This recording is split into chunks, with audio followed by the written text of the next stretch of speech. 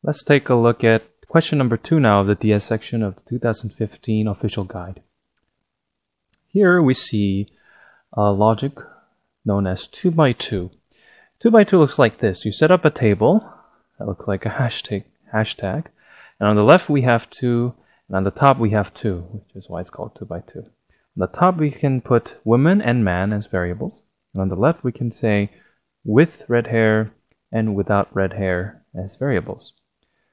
Now put these two guys together and we have a total of A, B, C, D, 4 variables. So in this question we have women with red hair, men with red hair, women without red hair, and men without red hair. So we need a total of 4 equations to solve for the 4 variables. But how many are we given? We're only given 1 equation by condition 1.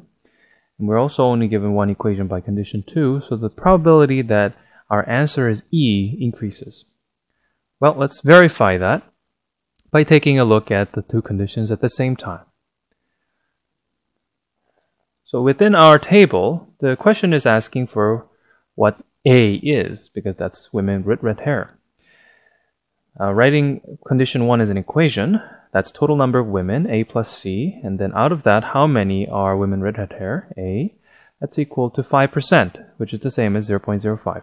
The total number of men now in condition 2 is B plus D, and the number with red hair is B, and this is supposed to equal to 0.1.